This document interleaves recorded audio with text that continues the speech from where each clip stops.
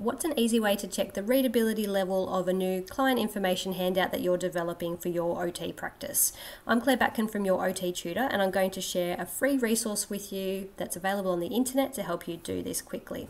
So what it's called is the Sydney Health Literacy Lab Health Literacy Editor. You can Google it and find it. I'll drop the direct link in the comment section. But you can launch the editor here.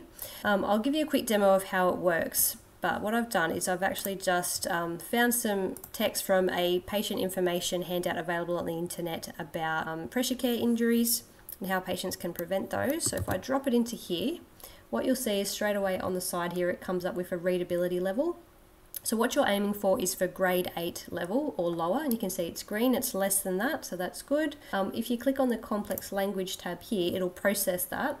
You can see the text complexity is 17.7%, but what they've done is they've highlighted the offending words for you. So you can see 10 words, they've found some alternatives in their thesaurus that might be easier for people to understand.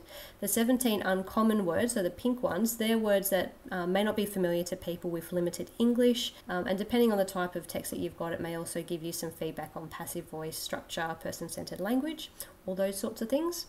So that's a really nice, easy way for you to just do a bit of a check.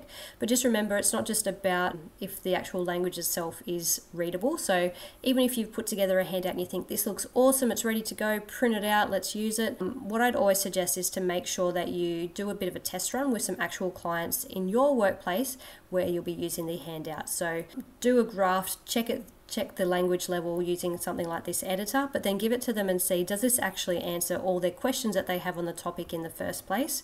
Or is there some extra information that they actually wanted covered? Is there too much information? Does it need some visuals? All those sorts of things are really important as well, so that they can actually use the information in the handout. But hopefully this has been a helpful starting point for you.